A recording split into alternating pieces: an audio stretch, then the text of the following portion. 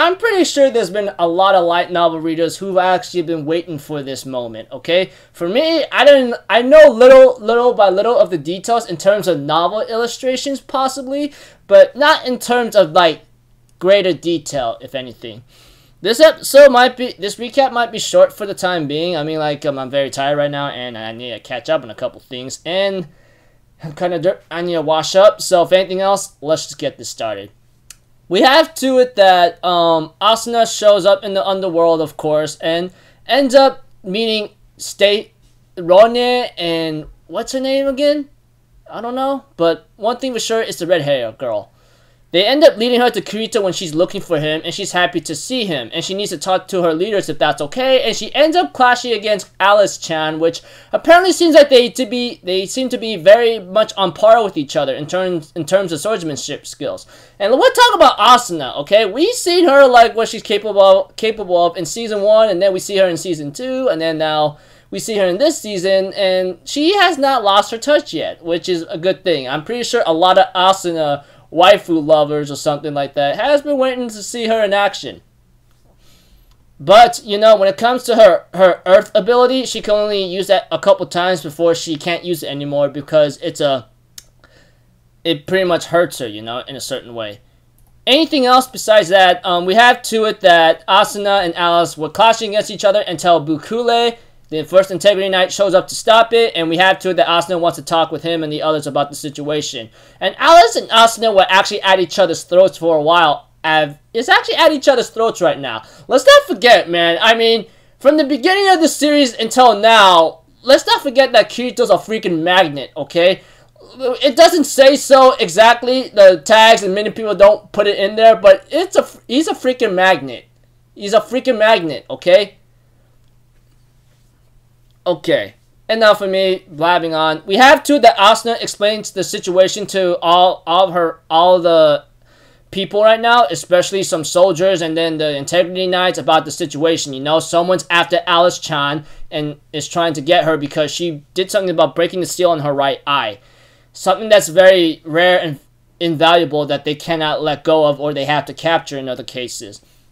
That's really simple as it is. If you want a lot more detail, you're better off watching the episode yourself. I don't mean to be a jerk or very vague on the situation, but, you know, to put it to simpler terms, Asuna explains to them that someone's after Alice-chan due to the fact of what she did, you know? After she tells them about her world and then something about the seal in the right eye, code 871, and everything all together, she can't really, like, give out other pieces of information, but she did say that she could get Alice-chan out of here and she'll be safe, but Alice is like, no, I'm not going to leave this world. This is my world. I had to defend it, you know? And Asuna's like, more of a reason to get the heck out of here, because if they capture you and you get captured by them, they're going to destroy this entire world.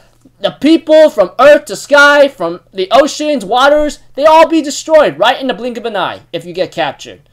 And something about the right eye they talk about and everything all together and what's been going on here and there. We have to it that Asuna gives as much information as she can about her outside world. And she says it's actually filthy and ugly, but it's actually something that it's not that bad, you know? I mean, I want Alice-chan to make a decision herself once we take her out there, you know? Although Alice-chan says she would agree with that to go to the outside world, but not until she saves this world first, because they had to deal with the guys, which we all know who they are, freaking Mr. Psycho Blondie guy, and then that other guy who likes player killing all the time, you know? You guys get the idea or fuss about it, obviously. From the get-go, that's if you're up to date and understand what the heck is going on here. If you're not, and you're just doing something that just to skip information and just get straight to the very up to modern point or something or present time, you'll be confused as heck. Yeah, call me Mr. Lucknut Crazy Maniac, but yeah. Anyways, the meeting that Asuna had without a lot of crazed up detail or confusion, Asuna tells him about her world, her outside world, and everything all together in order to like get things okay. And it's starting to like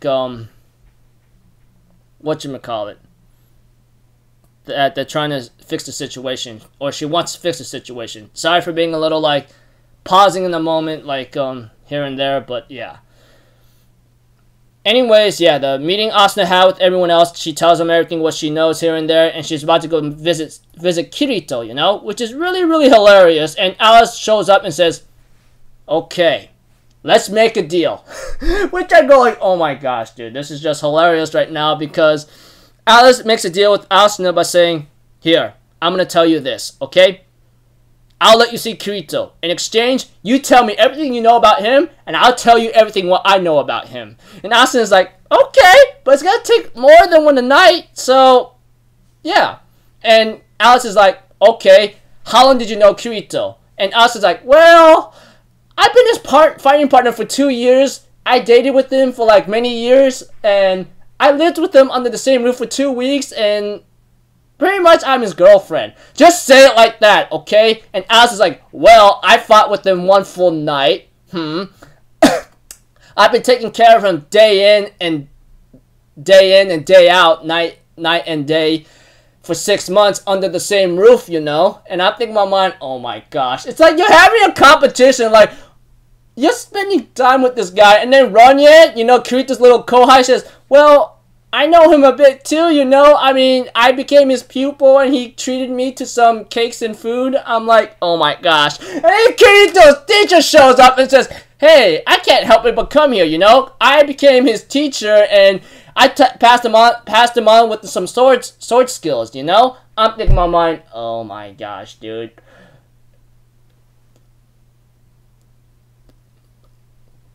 The people or certain fans won't admit it, but I think we all should admit it right now, okay? This freaking series, SAO, always had a harem, okay? There's no denying that. I mean, think about it. From Season 1, and then Alfheim, and then Gun Girl Online, we get that shooter girl, gun girl, shooter girl, and then, let's see here, and we get this. I mean this. What else do you want me to say? I mean, deny it all you want, but there should be a harem tag in this freaking series. Or I think there is, but not entirely to that point. But anyways, you guys get the drill. I mean, like,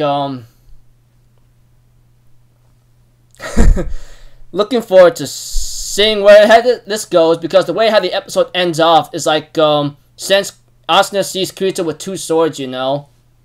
I mean, Kirito with 2 swords, yeah. She ends up saying, well, they call him dual-wielding Kirito, you know, in the other world.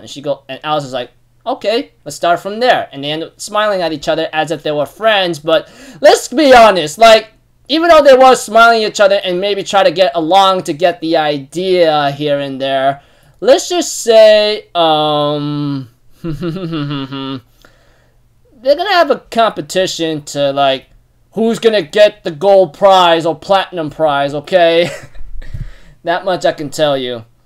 Anyways, this episode was okay, I guess fine, and I'm pretty sure it's funny as hell for a lot of novel or SAO fans out there. And I'm pretty sure if I watched this with a giant audience, I would have laughed hard. And I'm pretty sure a lot of people will have laughed too and give a couple claps, etc. Heck, I can imagine a lot of things happening anyway if I watch this with a giant audience, dude.